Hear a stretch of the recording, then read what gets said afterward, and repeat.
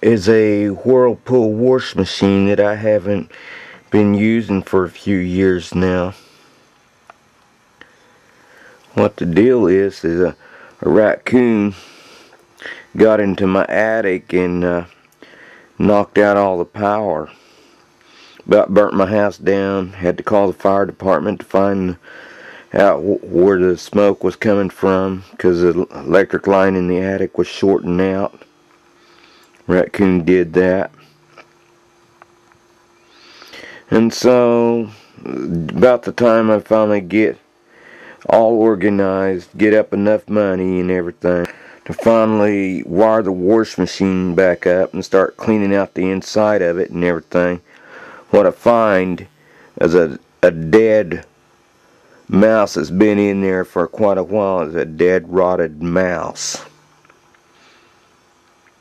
which is clearly a design defect of the wash machine. Whirlpool engineers refused to listen to the customers and designed mouse-proof, pest-proof products.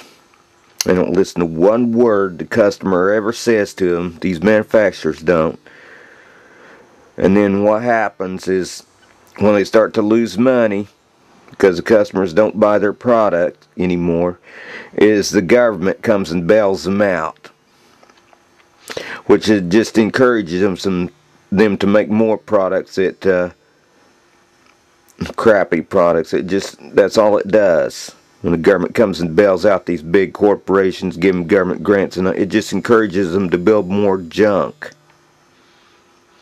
But I do blame this on Whirlpool for design flaw.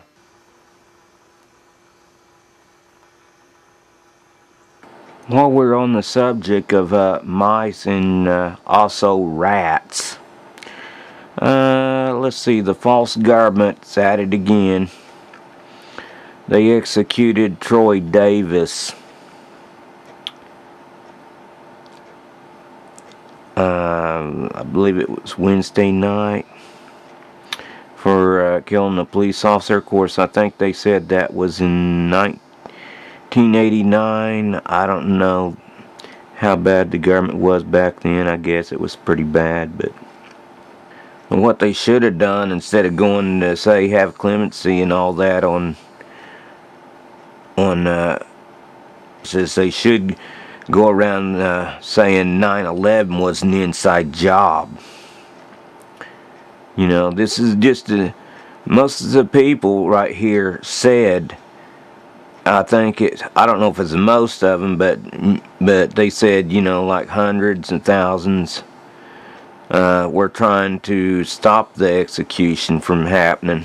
But this is what happens again when the people are not allowed to vote on all the major issues that the government decides what a select few who weasel their way into office. They were never chosen by Yahweh, called God, to be in public office, and they rule over the government. Of course, now no one has an excuse to be a police officer working for the Illuminati government, so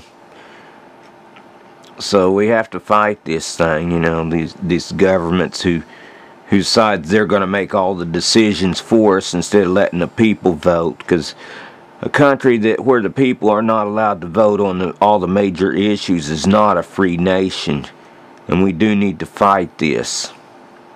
And like I said, what they should have been protesting is 9/11 was an inside job.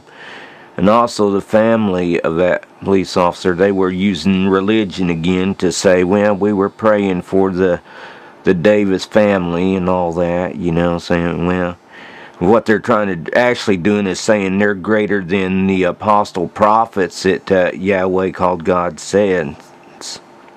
And that's what they're doing. They create their own religion in Jesus' name, just so that they can go out and control people with using religion.